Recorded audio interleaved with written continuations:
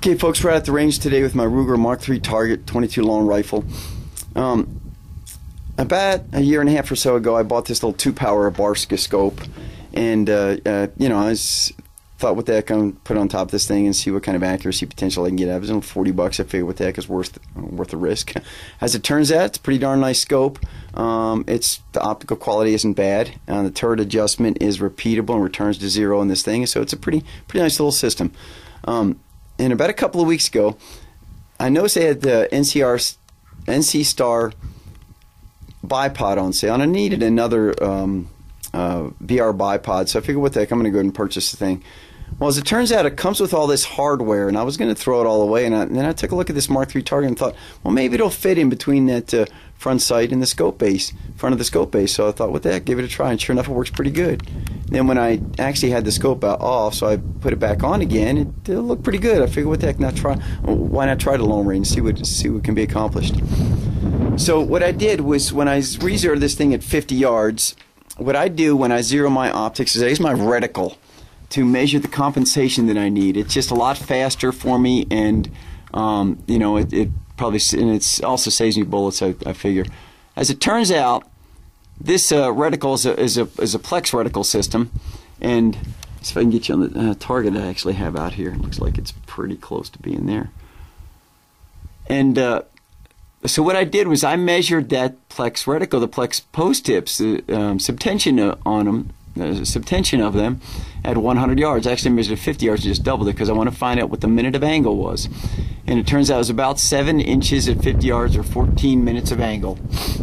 So what I did was when I went ahead and zeroed this, I noticed that the impact at 50 yards, after I checked it with a Bushnell bore sighter, the impact at 50 yards was right at the Plex post tip high and left. And so that's about 15 minutes of angle. So what I did was I went ahead and adjusted 15 inches down and 15 inches right, and sure enough, it was almost dead center on that 50-yard target after that in the next shot. It just took a click or two to get it exactly where I needed it. So using the reticle to measure compensation sometimes is a good way to go, and it's certainly worked pretty good with this rig. Now, one of the things I like about these pistol scopes on these things, these little low-power pistol scopes, 2-power, is they have like 80 to 100 minutes of angle of turret adjustment in them. And as it turns out, with this little BSA, I was taking a look at that turret, and it's a finger adjustable type, so it's reasonably easy to crank this thing up and down. You know, don't need a coin, you can do it with your fingers. And it's graduated on the top. It's a half-minute system, half-inch per 100 yard system. So I thought, well, you know, why not calculate long range zeros with it and see how well I see what I can do at long range with this thing, using the turret for compensation. So what I did was, once I zeroed at 50 yards, I put a little mark. You can see the red mark there on that upper part of that spindle, and it is marked off in 2-inch. It's actually a half-minute system with each click, and all 4 of those make 2 of the bigger hash marks, which is 2 minutes, or 2 inch per 100 yards, or, you know, close to 2 inch per 100 yards. So anyway, I took a look at it, and I made up a generic dope sheet with this thing, figuring about 1,200 feet per second on the average for some of this ammo that I shoot. I just got the federal junk stuff that I'm shooting right now, value pack, and it's shooting pretty good, actually. I shot about an inch group at 50 yards with this thing once I got it all zeroed and all.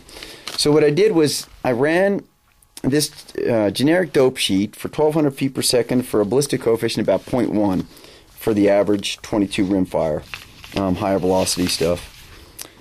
And what I saw was at 160 yards, which is where I've got this target set up, it's going to require about 17 minutes of angle of trajectory compensation or so to get to that range.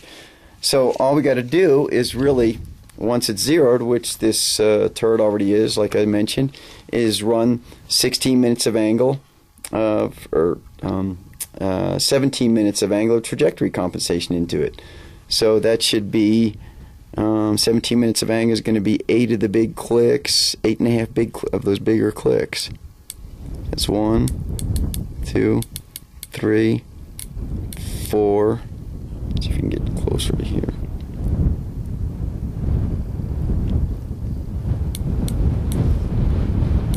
5, 6, 7, 8, about 8.5, 8 3/4. Trajectory compensator.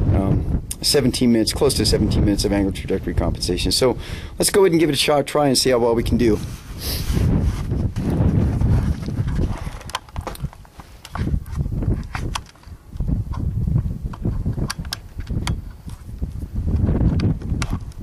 Alright. Sorry for jumping this around, it's hard to pause. I can't really pause this thing too well before it starts all over again. Okay, there we go, 160 yards. Okay, let's see if we can accomplish this thing.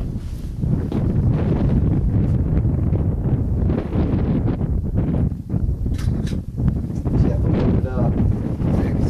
It's real fast.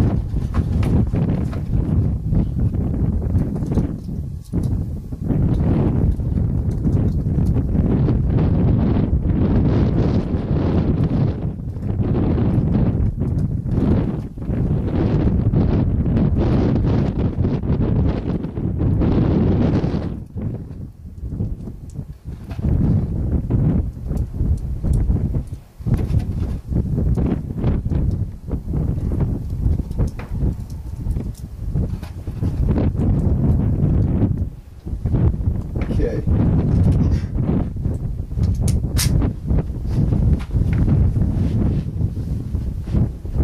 Okay, it looks like we got maybe a 6-7 mile an hour wind coming from about 5 o'clock or so. So I'm going to aim a little bit to the right side, just off the plate. See what we can do here.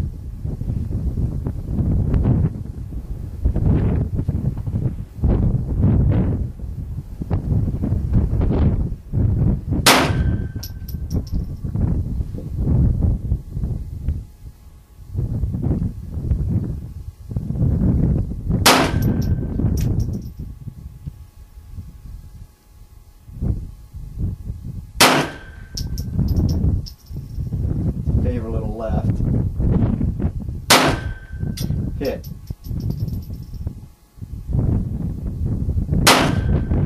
High. Low. Tail. Hit.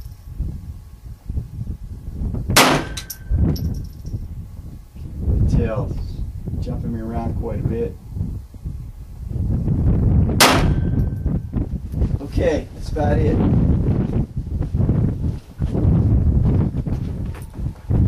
We can see we got a few hits on it at 160 yards, and you know, it's not bad for a little 2-power scope, shooting at 22 rimfire, I think. And it's about 17 minutes of angle. So what I'm going to do now is I'm going to go back and re-zero to 50 yards and just see how well that zeroes back up again. So let's put you on the 50-yard target, show you how repeatable this little BSA is when it comes to a little turret. See if I can hit close to the center on the first shot there. I think I'm about out, and I am. Let's load up the camera quick. Couple shots.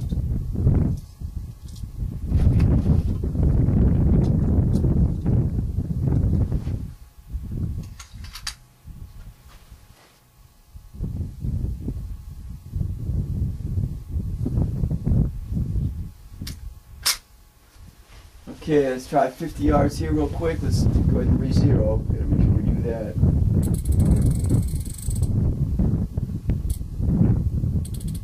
I like to load the spring on these target turrets as the last adjustment. Good way to do it. Okay, let's see. 50 yards. Here we go.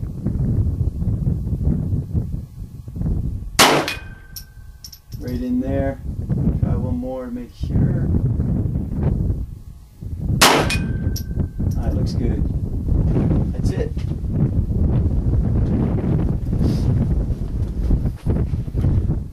Okay, and I guess that's about it, folks. Thanks for watching. Bye.